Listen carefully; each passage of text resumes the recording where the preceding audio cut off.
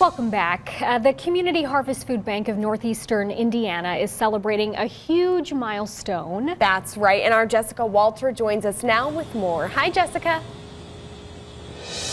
Good morning, guys. That is it. You're right, a huge milestone for them. And you know, I'm looking at the shelves this morning. I think they look pretty full. I'm here with Roy. He says not really. Well, that's very true. This part here is a lot of our government food that gets supplied to us, but the need for food is just incredible.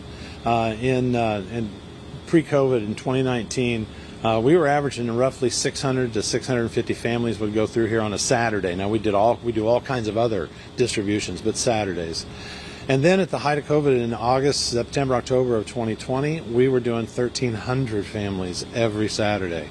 And then in 2021, it dropped off again as the need for COVID and some other things changed. So we were back to our 600, 650, 700. However, in recent months, we've seen that number climb to now we're between 1,100 to 1,200 and even exceeding 1,200 by a few now. And there is no COVID. It's just the need. And so and part of what we're trying to do to overcome that issue is doing food drives and other things as the community comes together to help us. One of those ways is something that's coming up here in just a few weeks. It's called Canstruction. It's a competition this year between 11 schools, junior high and middle schools. They all come together and they meet at Glenbrook Square.